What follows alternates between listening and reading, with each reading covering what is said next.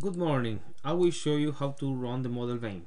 If you know the R, you just can follow the directions and the manual, read the manual please, and then you can do it.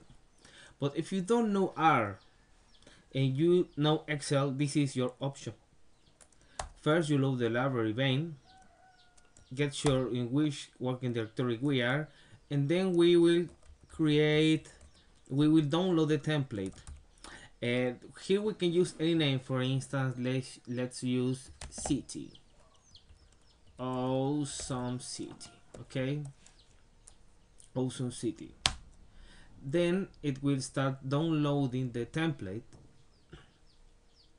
and it will create a directory in our home. So our directory is in awesome city.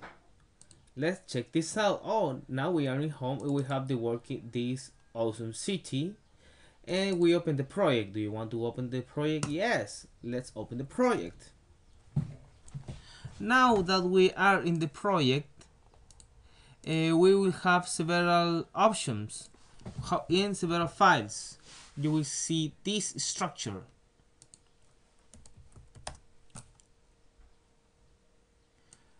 "18 files, and we have the directory config, network, scripts, and word. And inside config you have several files, but the most important file is the inventory.excel.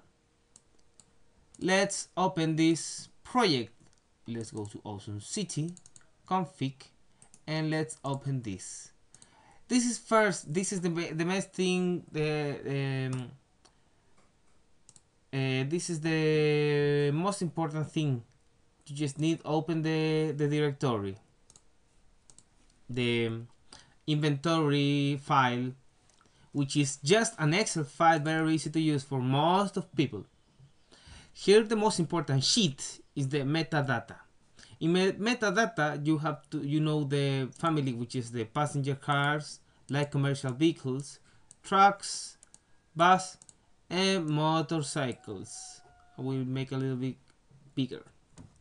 And then you have the vehicles, which is the basis for the vehicular composition. Passenger cars with gasoline, passenger cars with ethanol, passenger cars flex with gasoline, passenger cars flex with ethanol, and so on. These names are absolutely arbitrary. You can use any name you want. However, you just if you use your name, you have to stick to it to the end of the estimation. Here we have a example for Brazilian case, but I will add for Chinese and European cases as well, with top-down and bottom-up approaches. As we see, the vehicles have this structure. These are the vehicular composition and the fleet age sheet. We must add a column named year with the current year or the base year, in this case 2018, and with the last year, this which is the oldest vehicle on circulation. Here we see that there are 9,407 vehicles on circulation made on year 1979. However, most of vehicles are new. Let's take out this. Okay, now we have the passenger cars with ethanol, flex, and so on. The key thing is that these names are exactly these names. Okay. Temporal factors, the same thing. Each type of vehicle has a different temporal factor. If you don't know what is temporal factor, read the documentation. Then you have the mileage. What is the average kilometers driven per year? If you see, this name is not constant because older vehicles are on average are used less, have less use, hence the distance driven is lower, and these numbers are based on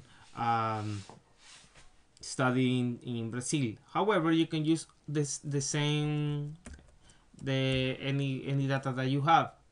The important thing, stick with your vehicle type, and then you will have the fuel. Also for Brazilian case, but we can use any specific, but if this is specific, okay, if you have your fuel, you can just add your type of fuel: diesel, ethanol, gasoline, density in tons per cubic meters, and then consumption in liters, and that's it. This is the most important thing that you have to know. You don't have to export to any other format, just Excel. Okay, this is convenient. Yes. Now we are back in our directory, main in our working directory, awesome city, and this is the function. This is the script that we need. Main.r. I'm using, in this case, I'm using several messages for Portuguese, but I will translate this, and I will create more templates in English, and I will try in Chinese. Why not? We load the recovery libraries Vein, SF for special features with bidding for Geos, Gedal, and Proch.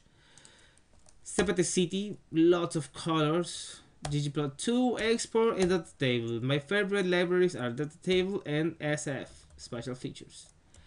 And then we have the path to our Excel file. And these are all sheets: metadata, fleet, TFS, mileage, and fuel.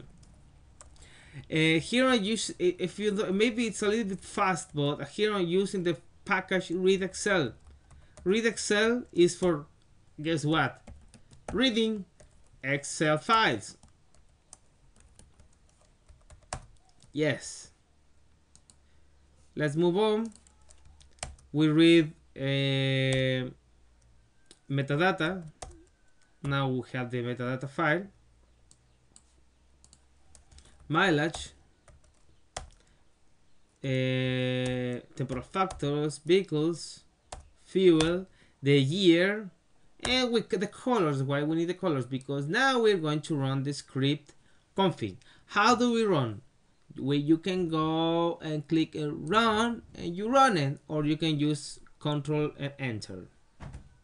Do you want to exclude, delete the directories? Yes, let's delete anything, and then we're creating new directories as you see here automatically. Now we wrote, this is another file that you need, the geopackage file, net, the net geopackage. Geopackage is a new format similar to shapefile, but shapefile reached its end of life. So this is the new recommendation. You read it, you run, and then we are in each script in config and also in the scripts we are actually creating figures. If you've seen images, you will see lots of figures. Have fun. Then we run the traffic. We are creating more figures, as you see, for instance, this beautiful figure. And now we have the data, activity data, to start the estimations. And here we are doing the calibration between the fuel sales and the fuel estimation. Both must match with a value of 1, so it's good enough. Now we estimate the emission for exhaust emissions. We are showing here the emission factors. It plots the emission factors. That's good.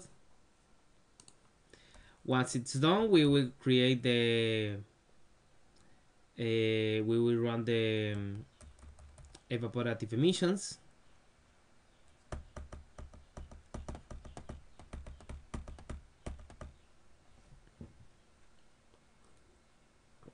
We're almost there. We're in motorcycles now. Flex with gasoline and flex with ethanol. And that's it. Now evaporative emissions.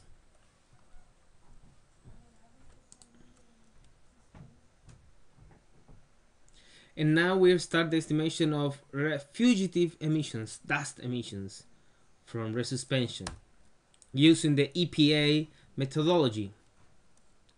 Once we've done it, we go with the post estimation. We select the pollutants that we want to aggregate and create the plots and figures. Nice.